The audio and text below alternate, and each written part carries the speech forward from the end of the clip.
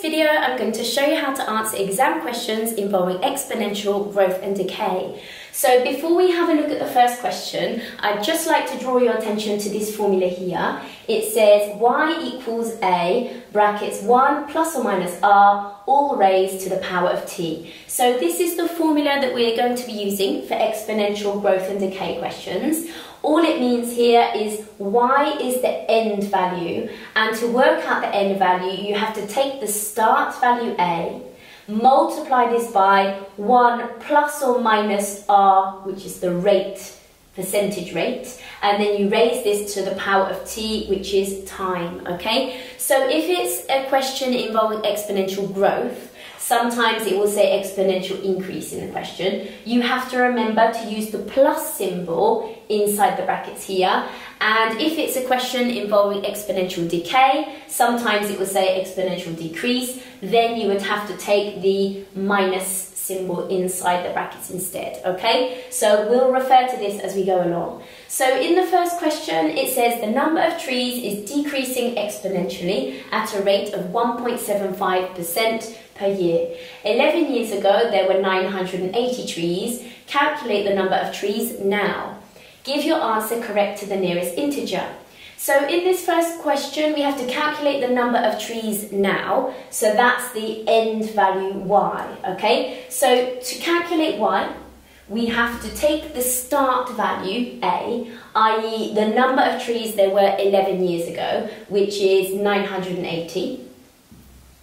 Then we have to multiply this number by 1 minus the percentage rate.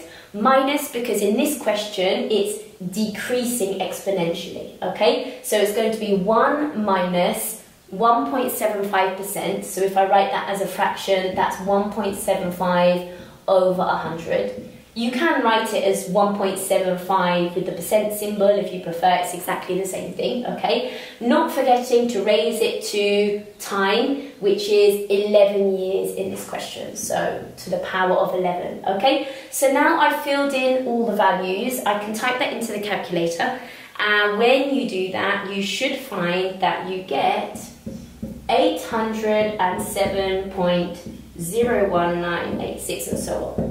Okay, but remember, to get full marks, we have to give the answer correct to the nearest integer, so the nearest whole number. So check the digit after the decimal point, so it's 0, so it doesn't round this number up, so we're left with 807 trees.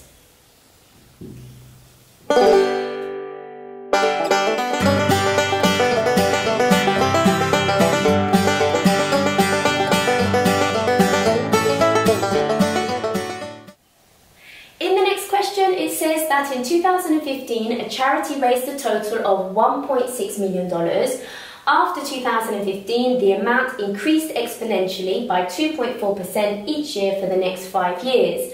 Work out the amount raised by the charity in 2020. So in this question, it says the amount increased exponentially instead. So that's an example of exponential growth. Okay, so you have to remember to use the plus symbol here when applying the formula instead, okay? And just like previously, it says to work out the end value y, okay, so after the 5 years, okay? So to work out y in this question, we have to take the start amount, so that's the amount of money they raised in 2015, so $1.6 million. And you can leave it as 1.6. You don't have to write it out in full like this, okay? Because when you look at the answer line, it says million here, okay? If it didn't say million, then you could write it out in full, but since it says million, we don't have to write it out in full. We can just leave it as 1.6, okay? So then you have to multiply the start amount by 1 plus the percentage rate. So the percentage rate is 2.4%, so that's the same thing as 2.4 out of 100. Not forgetting to raise it to the power of t, so the time in this question is 5 years, so raised to the power of 5. Okay, so now you can type this into your calculator, and when you do that, you find that it is 1.80143 and so on. And I'm going to round my answer to 3 significant figures, as that's what's required for this exam with Cambridge, but always check with your exam board how they expect you to round to make sure you get full marks, okay? So 3 significant figures, 1, 2, 3, check the 4th figure. This figure is smaller than 5, so it doesn't round this value up, it just stays as 0. So the final answer is 1.80, okay? So you can write your answer down here. That is 1.8 million.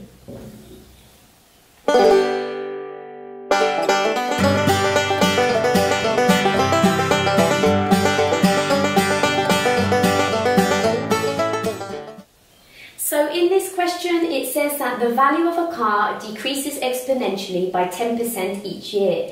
The value now is $6,269.40. Calculate the value of the car 3 years ago.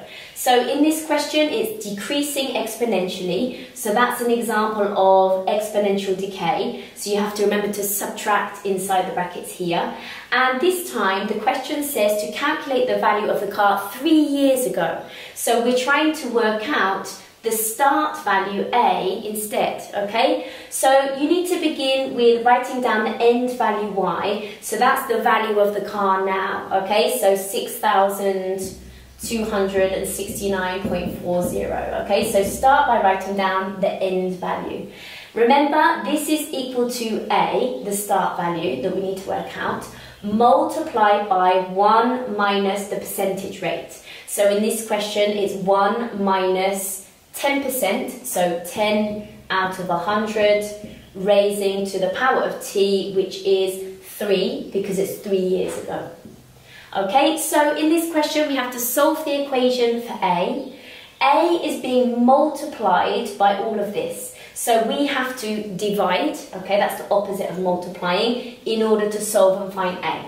So we have to divide 6,269.40 by 1 minus 10 out of 100, all raised to the power of 3, okay? And by doing that, we're working out the value of A. So when you put this into the calculator, you should find that you get 8,600. So that is the value of the car 3 years ago.